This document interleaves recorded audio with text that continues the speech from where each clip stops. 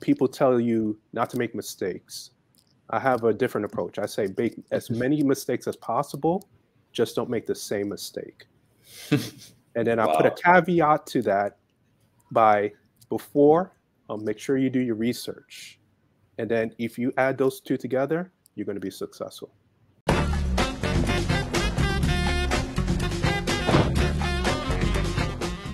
Hello, everyone. Thanks for watching our podcast episode. The next one coming up is with Mr. Stu James. He is the founder of Influential Processes. Welcome, Mr. Stu. Thank you so much, Daniel, for having me. It's a pleasure. It's a pleasure. Yeah, we met on the interwebs. As often, I meet amazing people looking, at different businesses and looking for business leaders who have accomplished amazing things in their career. And yeah, your name came up in the process. So I just would like to know what is it you're doing today? Sure. So currently I'm running a marketing agency. And what we're doing here is we're providing lead generation for people that work in the financial sectors. Now, with that being said, we're not isolated to just helping financial agencies and people working in that realm. We could help other local businesses, but that just tends to be our bread and butter and where most of our clients come from. So yeah. Fantastic. Lead generation, that's a really big thing. And I'm quite familiar with this area of work. Lead generation can be like a very essential part of any B2B business, right? I mean, Absolutely. even B2C as well, but but in B2B, it's essential to target the right people, to connect with the right people in the right industry, in the right location, and so forth. And you guys have figured all that out. So that's a big deal. Absolutely. And you help your clients to find to find their ideal clients by creating these leads. And what you do with the leads, are you just passing them over to your client, or you also do some kind of engagement with those leads? So actually, we kind of consider ourselves like a marketing agency in a box for our clients. So we handle the outreach, we handle the nurturing, and then we also handle the follow-up. And then we also provide daily updates, weekly updates, quarterly updates, and we're very transparent about where their marketing strategies is, if they're on track or if they need improvement. And we kind of treat ourselves like family. We retain most of our clients. We don't have people that are in rotation, which is very rare for a lead generation company. But we are very selective on who we choose to partner with. So that is a fantastic place to be in. Yeah, if you can choose your clients because your reputation is already so high up, so you can actually be picky, and you provide actual results for your clients. So you're doing the whole thing, like we call it CRM, right? So there's absolutely. Customer relationship management. There's a software platform, I'm guessing. Yes. And then there's a sequence of emails or messages going up to those prospects, warming up phase, and then your client can engage with them via calls or anything. Yeah, based else on their they choose to do. preference. Yep, we do the whole fantastic. 9, SMS, texting as well. So. Yeah, and you created this business, and how long ago was it that you set up this business? Well, this business is actually, I started this new company just a few months ago, but we were doing something very similar just 10 years ago in a different company. The reason why I switched over my entity was to start afresh, start new branding. Initially, I had business partners that I'm no longer partnering with now, where I'm a solo entity with at least 5 people on my payroll. And we figured it was better to do it this way because we'll be able to hold the branding to the company, and we could accept the clients we want to accept. That was the issue that we had when we had multiple business partners. So I like the new direction that we're heading in now. So you're the boss now. So you don't boss. have to ask. Exactly. I like that. Yeah, I like being the boss. I mean, it can be lonely sometimes. I mean, sometimes it's I wish I had a buddy to have like to exchange ideas and to get some second opinion and all that, which can be super helpful if you have the right person as your partner. But if you don't, it can go downhill a lot if this Yes. partner is not the one who is actually supporting and helping, and if the communication doesn't work. So yeah, I can completely relate to your preference to be the single boss of your business and just, you know, make the decisions you see fit. Fantastic. Absolutely. Which makes me even more curious about your story, man. I Absolutely. would love to meet 10-year-old Stu and would like to hear what was on his mind. Where was he living? What was he doing? Oh, absolutely, absolutely. So originally, I'm from New York City, inside of the heart Oh, of, yeah, yeah, born and raised. Um, I'm the youngest of four of my siblings. We grew up upper middle class. I really didn't want for anything. Growing up, my mom was really sick. She had bouts with cancer. So back then, I thought I was going to go into medical school because I had the initial preference of being able to go in the field to be able to support her, you know, mhm. help figure it out because I'm sure other people were in my situation. Um, as it so happens that I have my background in science, you know. Mhm. More specifically, I have like a master's in neuroscience Oh, and wow. biochemistry because I Oh. was just a few steps away from signing the papers to go into medical school. Mhm. And I did some digging, went on the floor, saw a few things, did some shadowing with doctors and whatnot. And I was like, you know what? Maybe this is not really the field for me, you know? So Mhm. then it opens up the door is what do you do with a science degree, you know? So naturally, uh, Science? yeah, well, true, true. Well, here's what they don't tell you about science is I was working in a lab, and this is a hard conversation to have, but it's a realistic conversation. Um, I was considered a third level doctorate student, and I was working, I was making at least 45,000 a year. And when people hear that coming from Okay. like a science major, that's how do you live on that in New York City? You know what I mean? So it's kind of like, what do you use this degree with? So I went into the industry, which paid me a little bit more, but it was still such a grind, you know? Mhm. And working with some of like my managers and whatnot, they kind of like want to keep you in that kind of lower rung, or at least the management I was under. And they made a comment to me like, "Oh, you will never be a manager one day." So I said to Hmm. myself from that point on that, you know what? I'm going to open up my business. You know what I mean? And this way I could control something, you know? And then I'll Mhm. let the market dictate if I had the skill set to survive or sink. And I did Mhm. just that. I pulled all the money and resources I had into a company. The company that I formed back then was science related, and it's more like I was a consultant helping inside of like the science realm. And I Mhm. realized I was able to make money doing that. However, I still did not quite feel satisfied. So I had to backtrack it a little bit and figure out what is it do who do I want to help? What kind of services I want to provide? Now, a little bit about me is I love to give to the community. I love to give back and support, and I like to see my community grow. And it just so happens that I'm really good with computers. So I'm like, how do I make use of this? And I did a lot of affiliate marketing and stuff like that. So I had a mentor that said, why don't you help local businesses get more business using some of these skill sets? This is back in the days when YouTube wasn't really what it was, and Google didn't even have like adsware and stuff like that.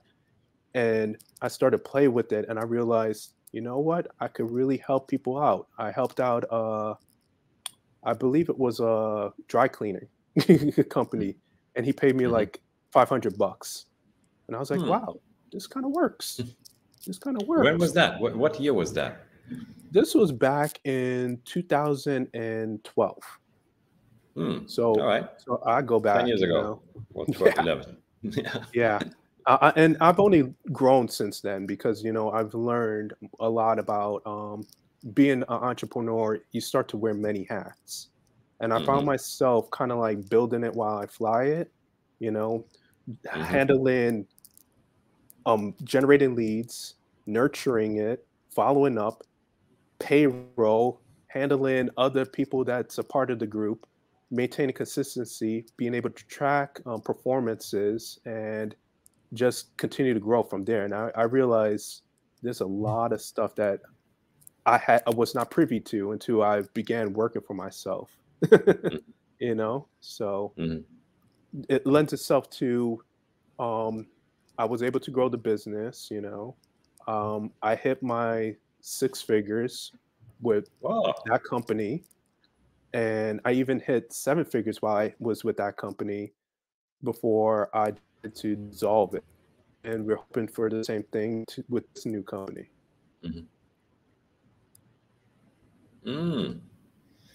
Wow. So you had the courage to just walk away from the corporate world, which didn't seem to give you the opportunity you were looking for and the freedom, and just start your own company. And I mean, you have proven like real entrepreneurial spirit right there, because I Mm, think that's what drives us all, who kind of, skip this safety of corporate world, and at the same time face the uncertainty of starting your own business because you have no idea what's coming your way, and you don't know if it's going to work or not. You don't know if you're going to make money or not. But you took this jump into the unknown, and it worked really well. So congratulations, man. absolutely, absolutely.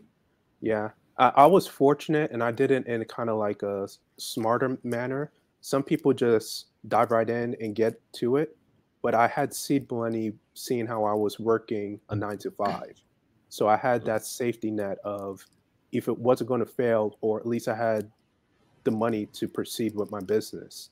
So I was Hmm. able to like learn as I grow, you know what I mean? Hmm. So Hmm. I had that fortune Yeah, I think that's before a I very said, important yeah, point.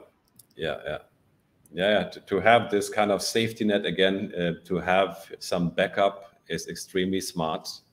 And learning as we go, I think, is just essential in any entrepreneurial journey, because there's no degree, there's no stamp like now you know it all and now you just have to apply it. There's always challenges and always new things we need to learn. absolutely. And Absolutely. then how did you continue from there? So yeah, then you left or closed your first company. Yes, yes. So just some creative differences with some of the partners that I was involved with. I more or less want to help the smaller man grow, more or less Hmm. than just pick on high ticket clients that really could navigate the market without us, you know, if they found proper guidance. Hmm. So I figured I took on a risk on opening up by myself. And the reason why it's a risk is not so much that I didn't know what I was doing, but it was was this model sustainable?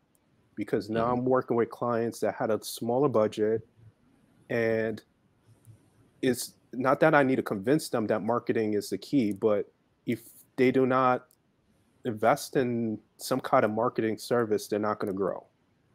It's rather they do it themselves or they outsource it to somebody that cares and generally is going to look out the best interest for their company, you know? Hmm. And I'm Hmm. very transparent with my clients about what we can do.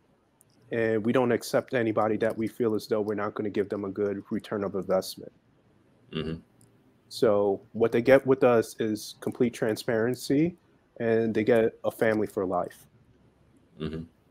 Yeah, I love that approach. Yeah, I love this, where you're being transparent, where being honest, and where you're not just chasing the money, but you actually Hmm. want to help businesses to grow. Yeah, I can completely relate to that. It's so much more fulfilling Hmm. to see a business grow with your help and become like yeah, like a partner for them, rather than just throwing some services at them. and charge as long as you can. And then when they figure out that these services are useless, then they quit. But it can be that's a very frustrating scenario we all want to avoid. So as an agency, we want to see our clients succeed and thrive, and make it a no-brainer, to pay our monthly fees because they see the ROI. Absolutely, absolutely.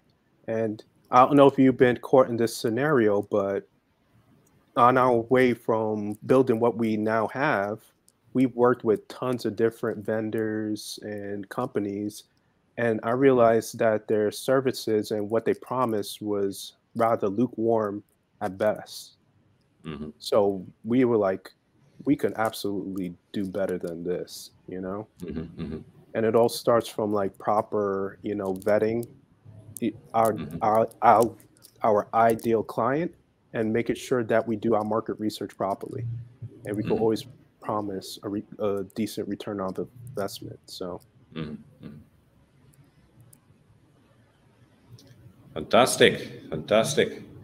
So, and this is what you're doing right now. So you are right now in this running your business, having a team around you to support you, having a certain absolutely, amount of clients, and I'm guessing that you enjoy what you're doing right now. So absolutely, your absolutely, your your endeavor and your courage to take on this journey definitely paid off for you.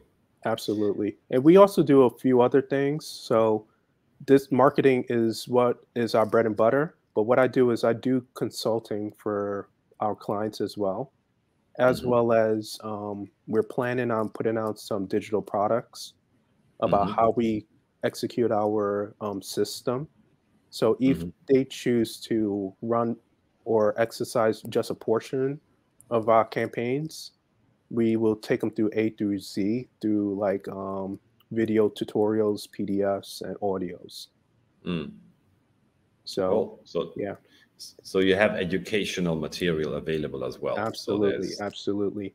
And if okay. they're a part of our high ticket program, then they're in what we consider a mastermind group, Mm. which we actually show this is what we're doing in our business.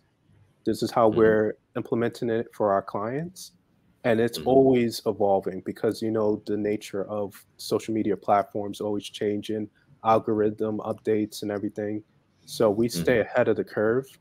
We talk about conventions, marketing conventions, all the networking we're doing.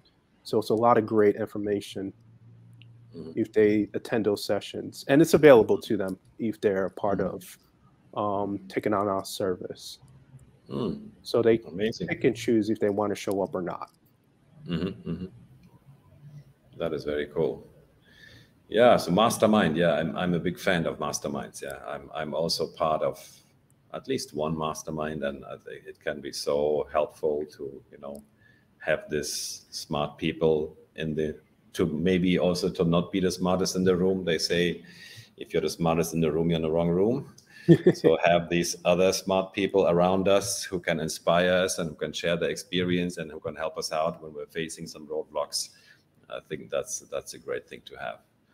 I agree. I Fantastic, man. Well, I think your clients are very lucky people. So I can tell that you're such an humble and honest and contributing person. So it's I guess congratulations to your Thank you. clients, and Thank you. they must be very lucky to have you to help them grow. Thank you. Fantastic.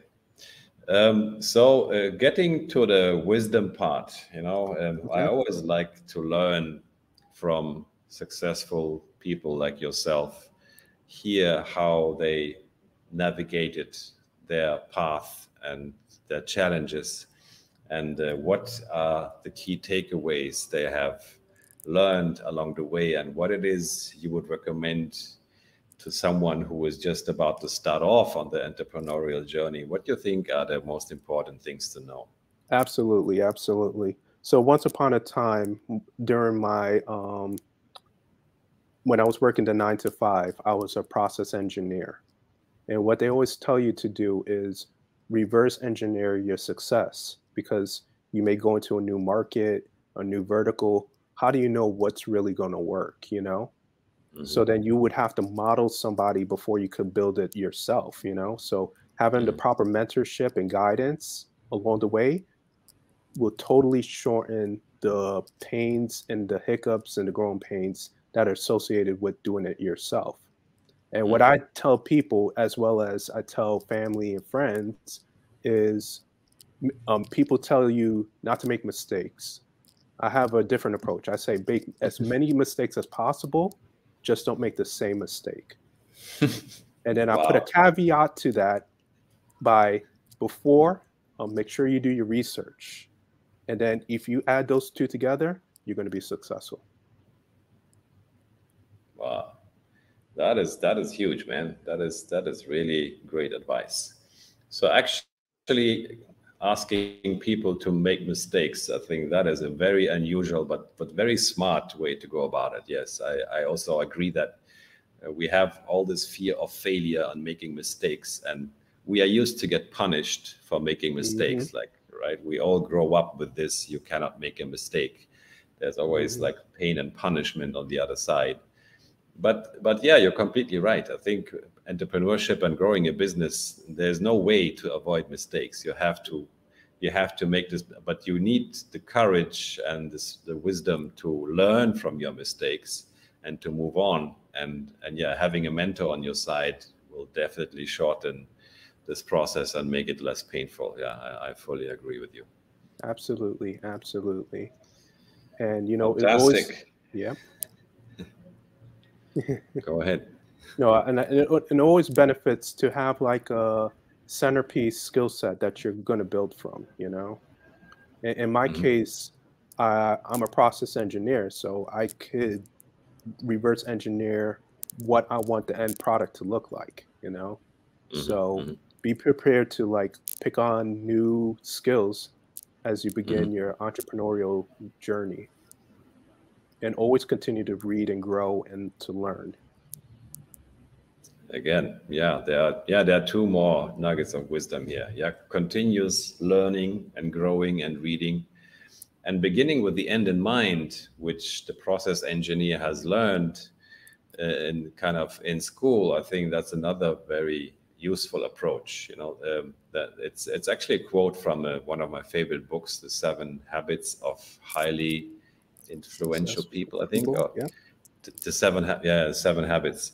And one of these seven habits is actually to reverse engineer, yeah, to begin with the end in mind, to look at, where I'm, what is it I'm looking for, what is this ideal scenario I'm trying to achieve here, and then like reverse engineer the process. I think that's another very smart way to achieve your goals rather than,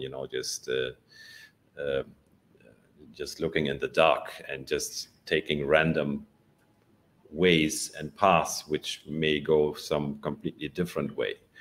oh, Reverse absolutely, engineering. Yes, man. Learn, reverse engineer, get a mentor. absolutely. That will be my quick summary of your advice here. Fantastic. Anything else you would like to share, Mr. Stu?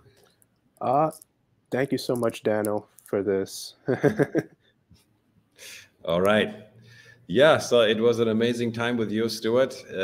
I'm sure whoever is still listening had an inspiring podcast to hear, and I'm sure there would some of them would like to get in touch with you. So, any contact information, I will make sure it will be available under this video or under this podcast.